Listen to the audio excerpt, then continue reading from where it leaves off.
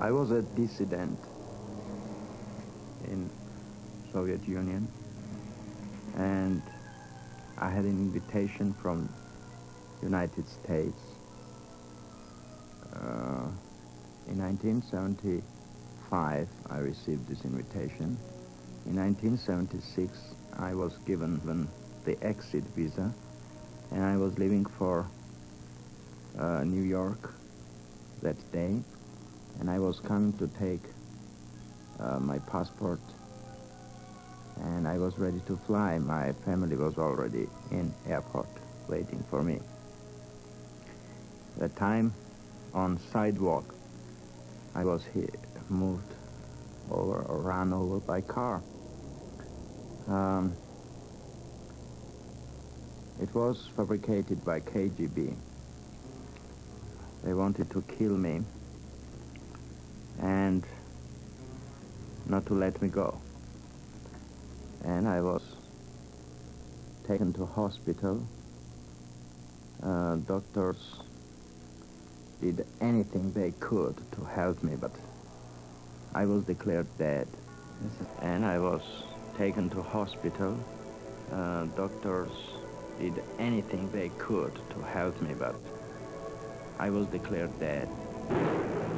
But it was not bothering me. I saw my body and I hated it, and I didn't want to come to my body back. It was amazing that I was never leaving my body too. I was everywhere who thought about me, but I was with my body. It means that I was not leaving one part for another.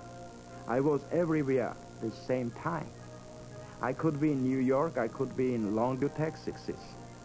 I could be in Moscow, I could be in Tbilisi, Georgia. In any place, there was no distance and time at that time with me. I could communicate with the children, with very little children, who couldn't speak and who couldn't walk and who were very little, and just coming from that place where I was going. And this was amazing communication with them, spiritual communication.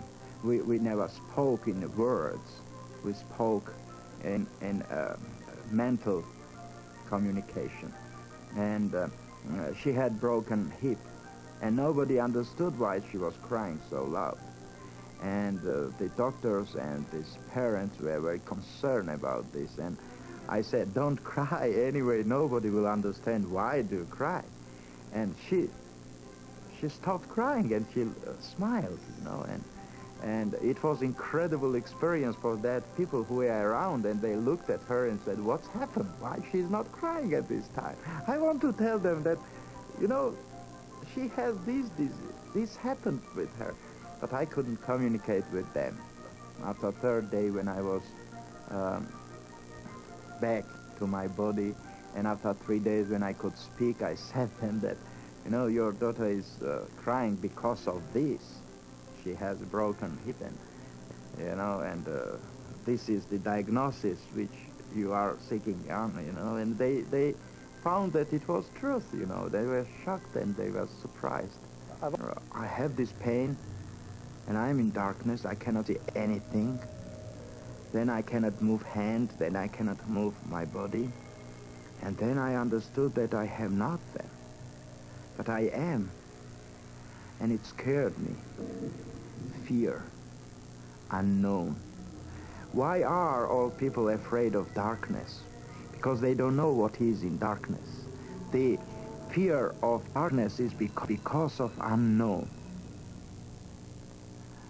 Ununderstandable makes you to be afraid of something.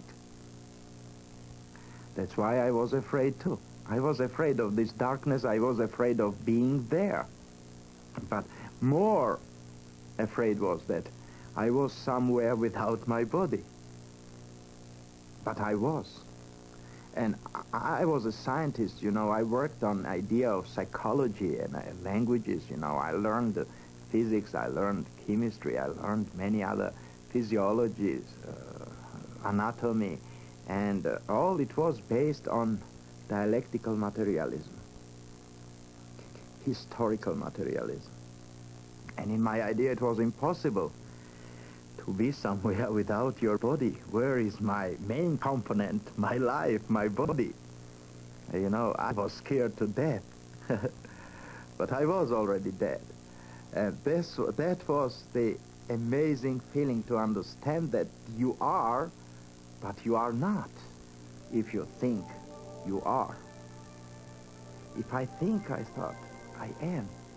But if I am, and if I think, why cannot I think positively what's happening around me?